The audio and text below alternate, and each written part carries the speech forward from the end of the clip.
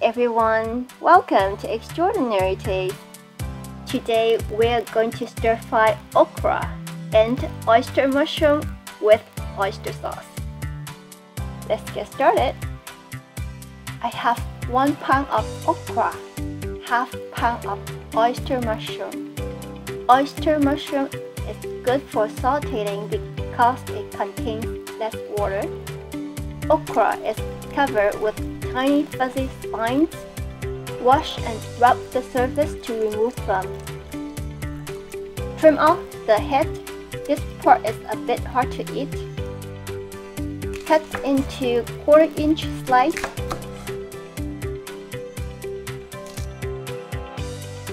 Do not soak the mushrooms in the water for too long. Gently rinse off the dirt in water quickly. Dry them off with paper towels.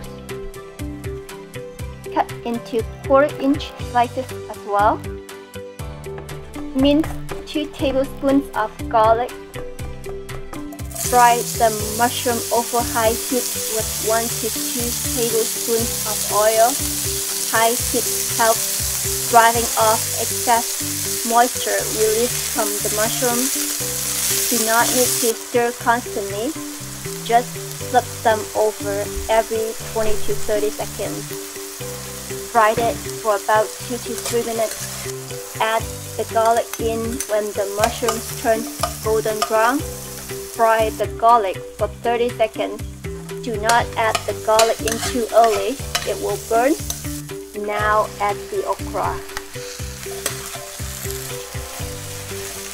Add 2 tablespoons of water. Cook 2 minutes.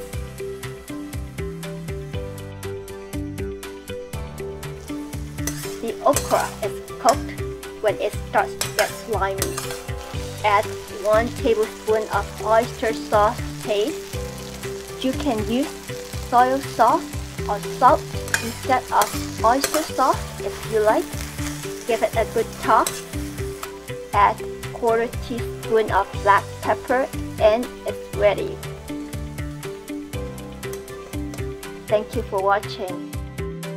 I will see you next time.